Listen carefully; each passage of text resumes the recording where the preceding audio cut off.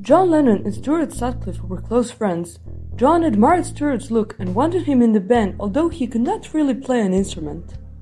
When the early Beatles went to Hamburg, they met Astrid Kircher and Klaus Voormann. She was responsible for revamping the Beatles' dress and hairstyles, giving them a much cooler look. The books and movies tend to put forth that Lennon deeply admired Sutcliffe for his personality, looks, artistic talent, and temperament, and that when he saw Astrid and Stuart together, he also wanted a relationship with a woman as close as their relationship was. One of Stu's art school friends told Stu to drop music and concentrate on art, since Stu was a gifted and accomplished artist. Stu left the band in July 1961 and went back to art and sculpting. Stuart Sutcliffe died from a brain hemorrhage in April 1962. The cause was unknown, but there are several stories about Stuart's head injuries. The main one is that he was in a fight in January 1961 after performing at Latham Hall. Early Beatles manager Alan Williams stated that he was either kicked in the head or thrown against a brick wall head first. He flirted with some Teddy's girl during a gig, and when he went out back alone to stow his gear, he got jumped by Ted and his friends. Lennon and Pete Best rescued him from his attackers.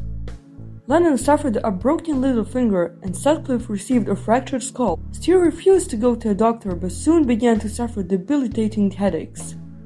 Pete Best was also to recall the Latham Hall incident. He said, "When we'd done our session and came off, we changed, which didn't take an awful lot of time, because we basically played in which we stood up in." Stu went out, followed by John and myself. These lads started a fight with Stu after picking on him.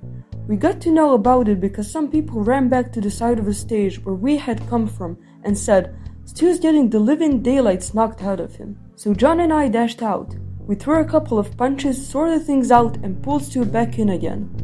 Then we turned to the lads and said, "What the hell's going on? What the hell are you picking on him for? He hasn't done anything.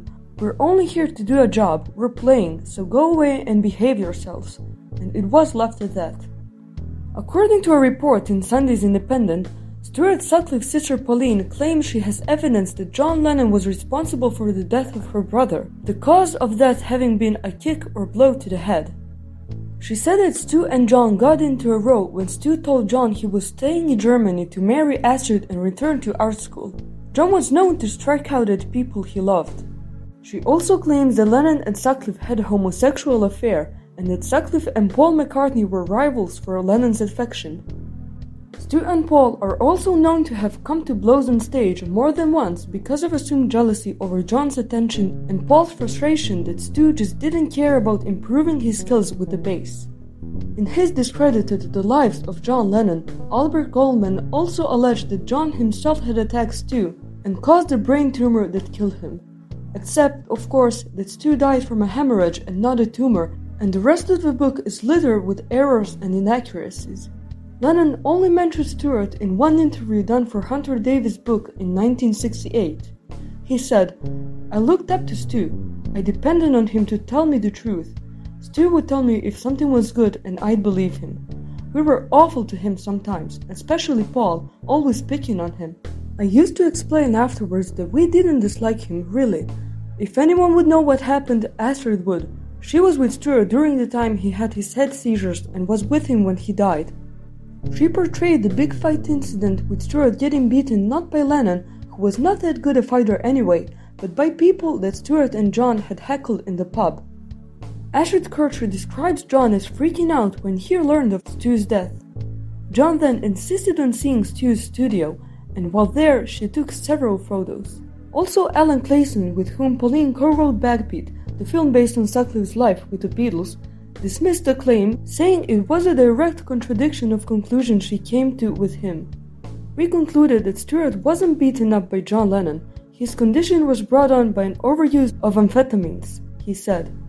Mr. Clayson believes Sutcliffe was only ever involved in one significant fight, at Latham Hall, Seaforth, Liverpool, in early 1961. On this occasion, he said, the only involvement Lennon had was to wade in and help him. So what caused the fatal brain hemorrhage? The autopsy discovered that Stuart had been bleeding into the right ventricle of the brain, but what was the underlying cause of it for such a young man seems to remain unclear.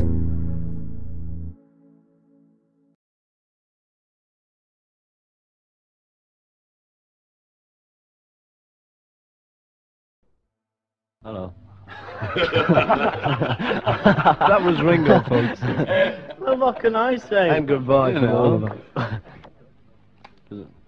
Well, this is Ringo. Everyone seems to have said everything here, so I'll just sign off by saying cheerio and best of luck from the Beatles.